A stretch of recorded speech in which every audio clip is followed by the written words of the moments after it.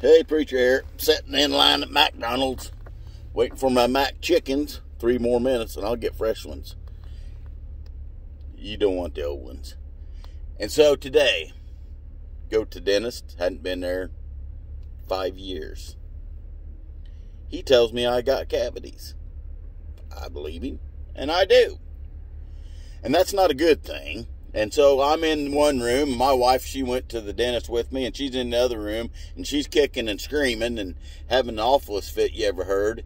And so he begins to explain to me, and she begins to, the lady in there too. They take pictures of my teeth and blah, blah, blah. And so when you go to get that stuff done with insurance, you always have to have so much, okay? Spend so much money and whatever it's called to get your... Tell me, what's it called when you got to pay this much and then insurance takes over and blah, blah, blah? You don't know. But anyway. So...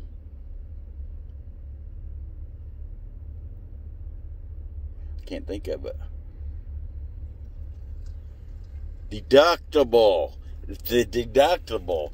Once you meet your deductible, he said, which my deductible is like $175, and it starts in July. Okay? The year end, June, July. You thought I lost my mind there for a minute, but I couldn't think, and it's like I can't go on if I don't think, and if I don't think, I can't go on. And so in July, so he's explaining to me, if I would go ahead and start doing things now, spend $175, and then go back in July, I got to start spending another $175 for my deductible, it's better off to wait. So I'm going to wait. I'll go in July. I got my appointment made, and they're going to fix my cavities all up and everything. See that? It'll be like all white and shiny and stuff. And he did ask me about if I drank a lot of pop, and I don't drink pop, of course. Check it out. And I did tell him I ate ice cream, and he couldn't believe the amounts of ice cream I ingest. So back to the deductible thing. You pay your $175 in July. You have a year before you have to pay that again, okay? Copay or whatever, deductible. It's deductible. And I got thinking about that. And he's telling me all the benefits of waiting and so on and so forth and so on and so forth and so forth and so on. And then I got thinking about getting saved, because we're going to talk about the Romans Road tonight at church. By the way, Macedonia Baptist Church, next week, new books, Romans, we're going through that. We had another book we didn't like, so we kind of put it to the wayside, and so we'll start a new book next week. If you ain't never been to a Bible study on a Wednesday night, you need to come. Check it out. It's a lot of fun, fellowship. My cousin, he's mad at me half the time, and so that even makes it even better. And Lance, he's usually comes in and got the politics going, and it's like we have to calm him down a little bit, pull the reins back. But it's a good time, it's a blast, and so I encourage you to come at 7 o'clock Wednesday nights, Macedonia Baptist. Back to what I was talking about, waiting. And then I got thinking about getting saved. It's been 3 minutes on my chicken, because I'm 3:54 on the clock. If you're lost and you've never received Christ, there is no benefit in waiting to get saved. No benefit whatsoever. You get saved today, and all those extras, all those good things, all those blessings, they start rolling in. And you don't have a copay. It don't cost you nothing. You're saved by grace, free and clear. It's a gift of God. And so I was just thinking about that today. Because I've talked to people, ran into people, and we're going to talk about it tonight, sharing the gospel to people that's never received Christ. And one of the biggest things you hear is they're not ready yet. And you know what? Not ready yet will get you on a fast train to hell. Sorry. There's been a lot of not ready yet people that died before they got ready.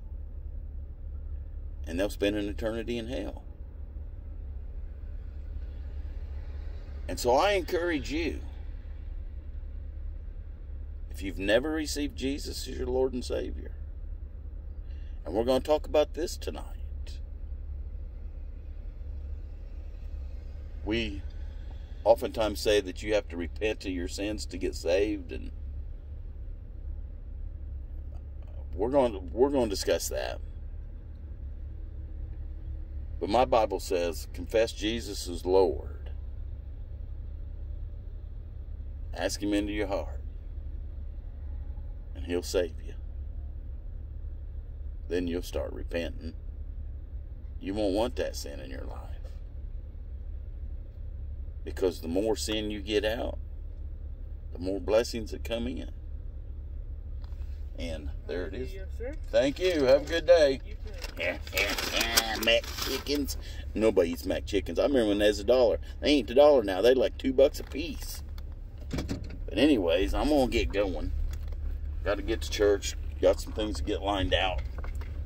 But if you've never got saved, you've never received Jesus as your Lord and Savior, don't put it off.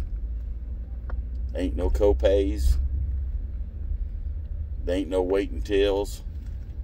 There ain't no better time than right now to receive Christ as your Lord and Savior. They ain't. There's people that come to church every Sunday and they keep thinking, maybe next week. Maybe next week. And you know what? For some, next week never comes. And so if you've never received Jesus, you do that today.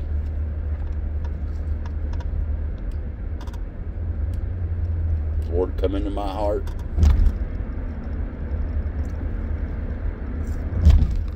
I want to live my life for you. I'm asking you to be my Lord and Savior.